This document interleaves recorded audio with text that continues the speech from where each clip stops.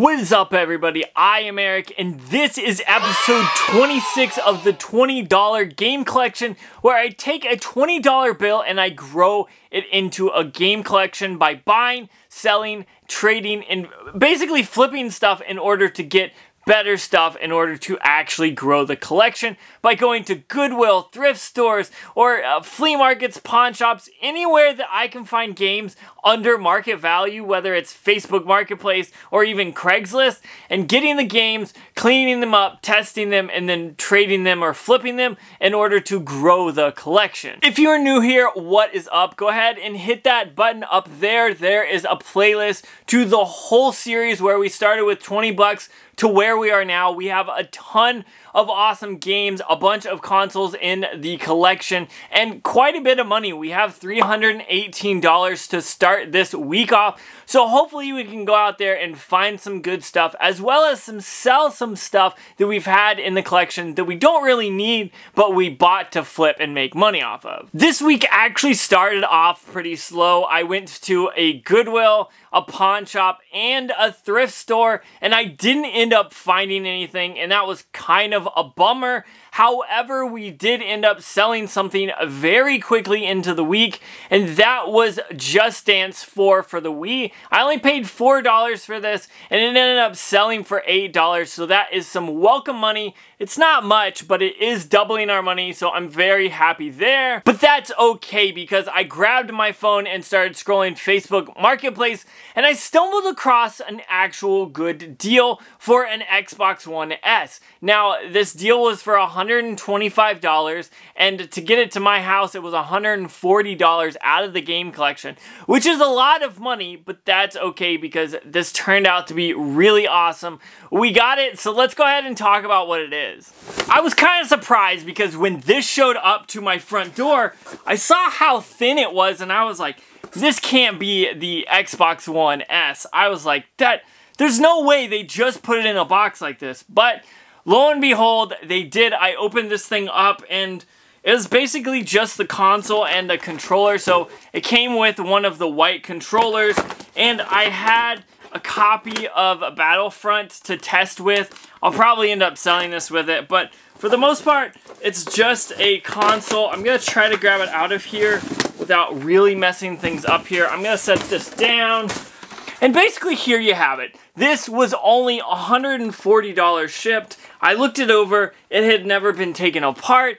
Everything works when I plugged it in, so I'm very happy there. So I'm thinking I should be able to sell this with the controller for around $200. So it's not the biggest deal, but at the time, I didn't really have much going for us for the week, and I wanted to pick up something that way we could kind of pick up the momentum and see if we could get some good stuff. And so I found this, and I'm really happy I did because this should make us about $60, which is totally awesome, and that's like the price of a new game nowadays. So, like, if you're looking to pick up Pokemon Legends Arceus, I could flip this and buy that, but I already have it in the collection, of course, but we've got to keep going and see what else we can find. After we got that Xbox One, I kind of wanted to try to go ahead and pick up some things that I should list because we've got to get some more money moving because I have a deal in my grasp almost, but we need the money in the collection in order to spend it. So I've got a stack of games here that I think we should definitely sell because I don't really need them in the collection. I thought about keeping some of these games, but I think it'll be okay to sell them. First off, Mortal Kombat 11, then W2K Battlegrounds, both of these on the Nintendo Switch. I think these should be able to sell pretty quickly because they are Switch games. And then I've got Wii Sports Resort. I already have another copy back on the shelves. Tie 2 that we paid only $1 for. Maybe we can get $6 or $7 for it. And the Super Mario Bros. Wii, new Super Mario Bros. Wii, we paid $10. Hopefully we can get $25. And then I've got a stack of NES games here. We've got Dragon Power, we've got Krusty's Funhouse, we've got Star Force, Street Fighter 2010 The Final Fight, and then Mario Bros, Duck Hunt, and World Class Track Meet. All of these games, I think, are games that we could sell and at least double or triple our money on what we have invested. Some of these even more, but I definitely want to get some of these games out of the collection. That way we can get something very special in the near future that I see that I want to buy and I'm really stoked upon. So we're going to list these and hope that these sell for some good money. Speaking of selling for good money, the Super Nintendo sold on, I think, either Mercari or Facebook Marketplace for $107, which is totally amazing because we only put $50 into this, so I'm very glad there. I took some games out and we sold some from that bundle, and we even still have some back on the shelves behind me. But I'm glad we sold this because it was one thing that was a console I wanted to kind of move quickly, and I definitely thought we would make our money back. We paid $50 for it. We made $107 just on this bundle alone. So I think it was definitely well worth it. And that's awesome because we can have some more money in the game fund. And it's time to go game hunting some more now. So again, I don't know what it was. This just wasn't a good week for actual thrift stores. I hit up 2 or 3 more and I didn't find any until I stumbled into the pawn shop, which you probably have seen because I've picked up Nintendo Wii bundles there before, and they had an amazing deal, but hold on just one second.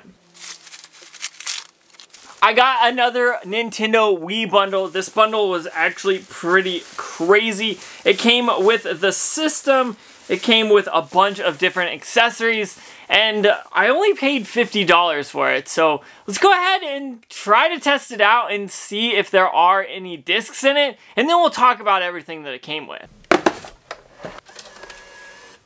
So there we had it. It actually had Wii Sports inside of it, which is totally awesome. But we gotta talk about some of these awesome accessories that came with it. The bundle ended up having 3 Wiimotes. 2 of them were Wii Motion Pluses, which is awesome. There was a blue one, a black one, and then just a regular white Wiimote. There were 3 nunchucks with it, and actually had all the cables that you would need, like the power supply and the AV cords. But it also had 2 sensor bars, one wireless one and one regular, which is totally awesome because now I can use that extra one for another bundle in case I don't have the sensor bar, which is totally awesome. And then it even came with a Wii Mario Kart Nerf wheel, which was pretty awesome. Usually I don't see the Nerf ones very often, so that's pretty cool to see in this collection. And like I said, this only cost me $50 for this Nintendo Wii bundle. Now, a lot of you don't think the Wii bundles are very flashy, and I understand that. However, you can get some really good money out of it. Like those Wii Motion Plus controllers can get $20 each. The blue one maybe even a little bit more, like 22, because it's a little bit harder to find.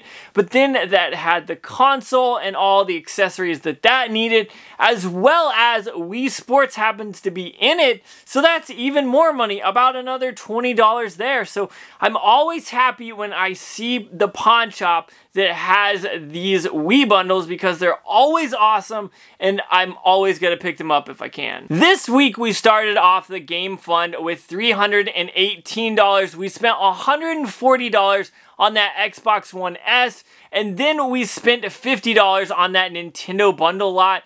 Hopefully I can list at least the Xbox One this week, and we'll get that kind of out of the collection as soon as possible because I want to buy something specific. I'm not going to ruin it in this video, but you'll see it in the next one if we get enough money.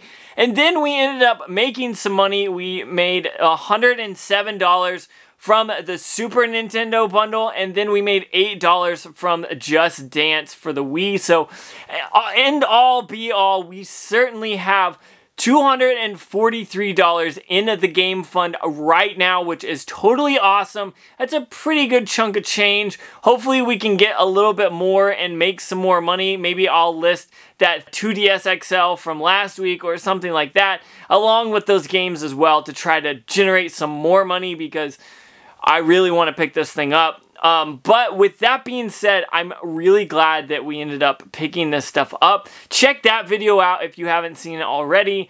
But I'm like looking around at all the stuff we got this week, and that bundle was absolutely crazy. I should at least double my money on that Wii bundle, if not more.